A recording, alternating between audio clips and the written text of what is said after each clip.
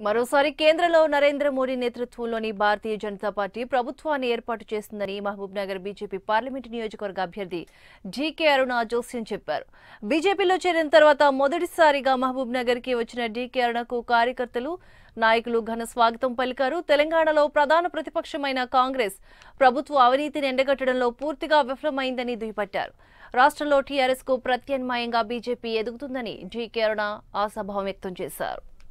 Congress party బలమైనటువంటి ప్రతిపక్షంగా ఎదగలేకపోవడం, మరి ఆల్టర్నేట్ పార్టీగా కాంగ్రెస్ పార్టీ ఉంటుందనేటటువంటి ఆలోచనతో ప్రజలు ఉంటే ప్రజల ఆలోచనని సద్వినియోగం చేసుకునేటువంటి దుస్థితిలో కాంగ్రెస్ పార్టీ అనేక తప్పిదాలు చేసి టీఆర్ఎస్ పార్టీ రెండవసారి అధికారంలోకి వచ్చినప్పటికీ కూడా కాంగ్రెస్ పార్టీ మళ్ళీ ప్రతిపక్షంలో కూర్చునేటువంటి అవకాశం ప్రజలు కల్పించినప్పటికీ కూడా టీఆర్ఎస్ పార్టీని ఎదుర్కొంటుందనేటటువంటి ఒక విశ్వాసాన్ని ప్రజలకు అందివ్వలేకపోవడం, మరి ఈ పరిస్థితుల్లో కాంగ్రెస్ పార్టీలో ఉన్నటువంటి చాలా మంది తెలంగాణ కాంగ్రెస్ నాయకులు లోపల కుమ్ముక్కయ్యారు. మ్యాచ్ ఫిక్సింగ్తో నడిచిపోతుంది.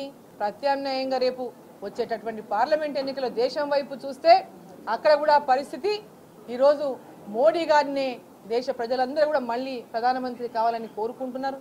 పొరుగు దేశ